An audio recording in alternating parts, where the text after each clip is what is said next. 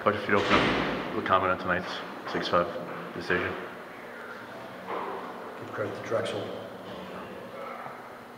He wanted it more. Couldn't win face-off in the second half. Took us out of our rhythm. They won the game. You guys were up 4-0 after the first quarter. What do you think changed from then on? One thing led to another. Just one goal in 45 minutes. You can't do that in a lacrosse game. Expect to win. Just can't do it. They stayed with the program. We hit the panic button. They started to win face-offs. They started to create the tempo of the game. Adrian seemed to be doing a little too much out there. Is that because of the lack of offense? It's just because of him trying to do too much. And, you know, after having 7 and 3, we talked about it.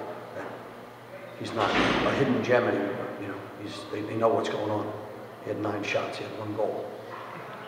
He also had a bunch of turnovers, and you can't have that from Adrian Sorkin. It seemed like the Napoli had a good chance on Manos at the end of the game. Did you think that was going in? I thought it was. He thought it was a good shot. Put the ball low and away. He's a big boy in the goal. I think it hit his foot. The game shouldn't have came down to that. When you're up 4-1, the game shouldn't come down to that. Well, what did you say to the guys in the locker room after this one? I wasn't happy.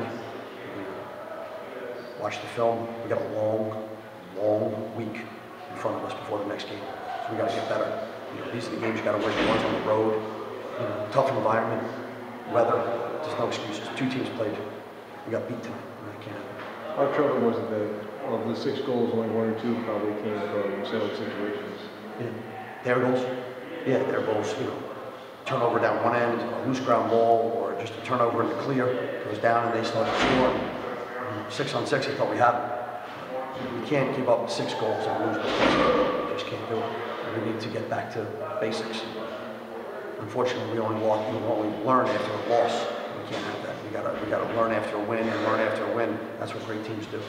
We're not nearly close to being great. Did they do anything defensively differently in the second half?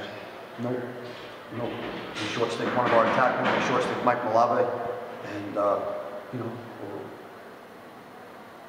we had that covered in practice. It just wasn't executed tonight, and we got to get back and we got to get better.